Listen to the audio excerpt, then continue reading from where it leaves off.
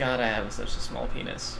Yeah, no, I feel that. Not yours. I don't feel yours, but I understand the thought process behind having a small cock. You have a small cock. I didn't. Feels bad, man, doesn't it? Dan, I didn't say I have a small cock. I'm just saying I get the idea. You're insinuating that you have a small penis. Though. Well, here's the thing. There's no here's the thing. No, you have a small cock. You can just say it, bro.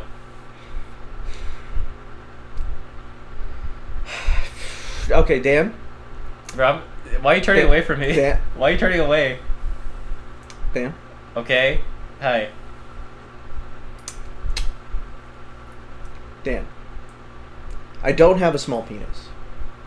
But I can understand the idea of what if I cock happened to be very small. How can you understand something if you don't have it? That's like saying to a guy that has one arm, "Oh, I feel you, bro." Like, what the hell? You can't just say that.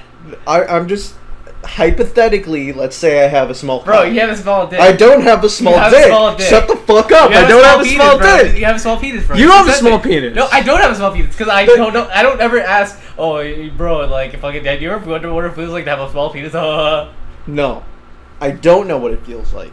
But I can understand the idea. Bro, you can't understand something without knowing it. That's rule 1 of the internet. I'm going to fucking kill myself right now, Daniel. Bet. Do it. I'll watch. And I'll fucking piss on your grave and see if you have a small cock.